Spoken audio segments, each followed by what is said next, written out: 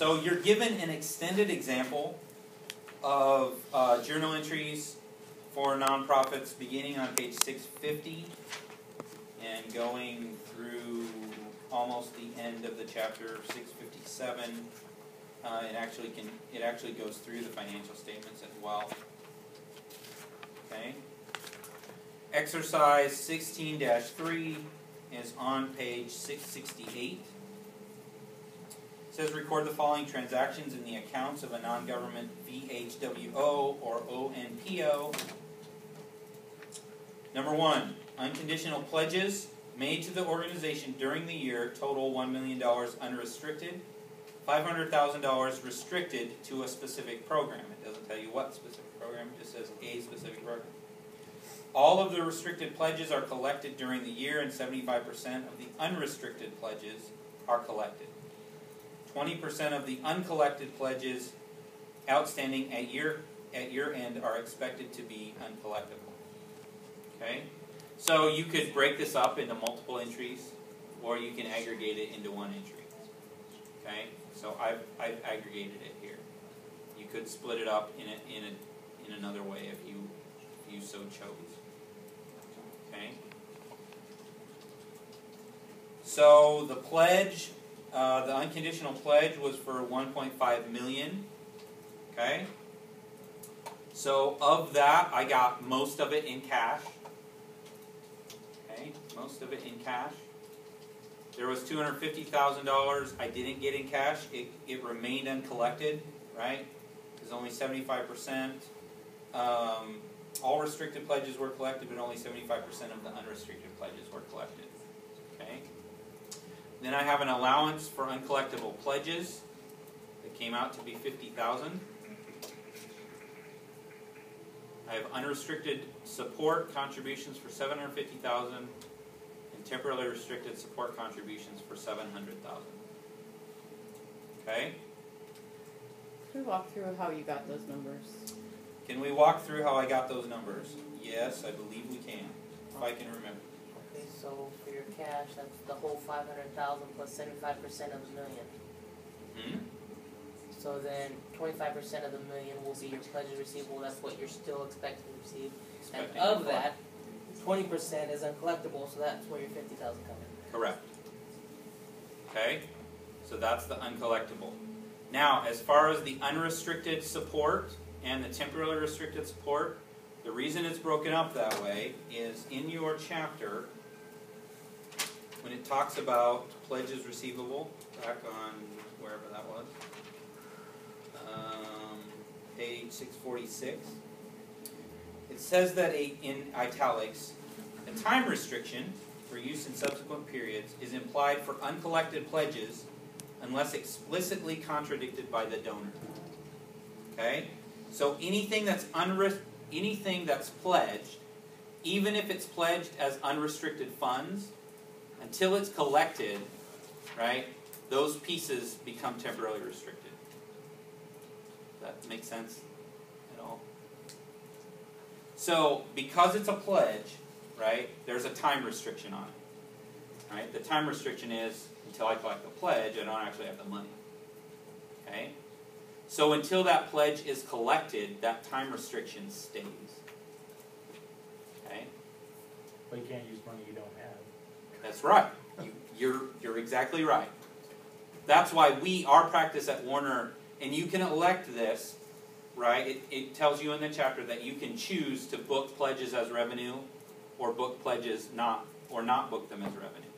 We don't book them as revenue because we don't consider them revenue until they get to us. I mean, we just don't. Because we don't know that they're going to come in, right?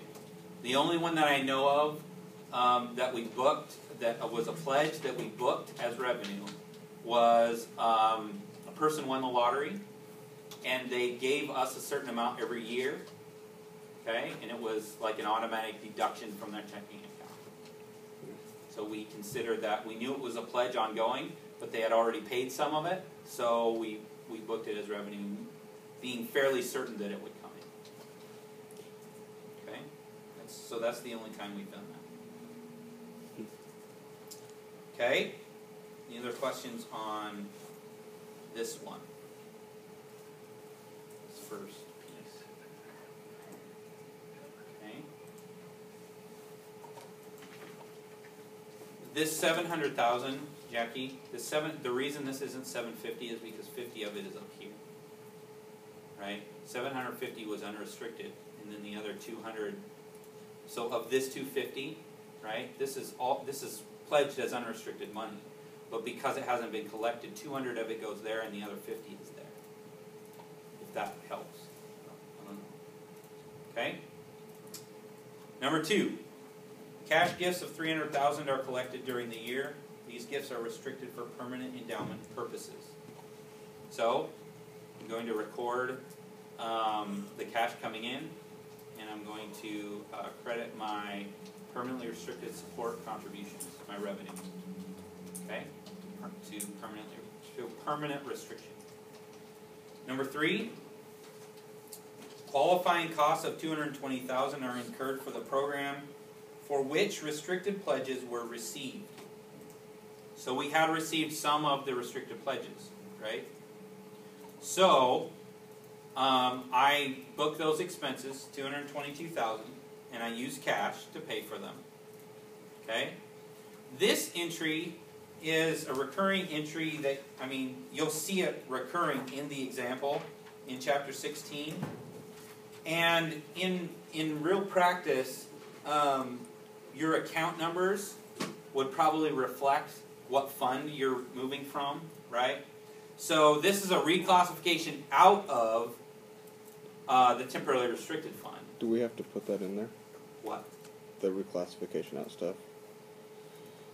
You can call it something different, but Okay. the entry needs to be there. Okay. Because this is your release of restriction, right? So you're releasing the money. So if you look on the bottom of page 650, right at the beginning of the example,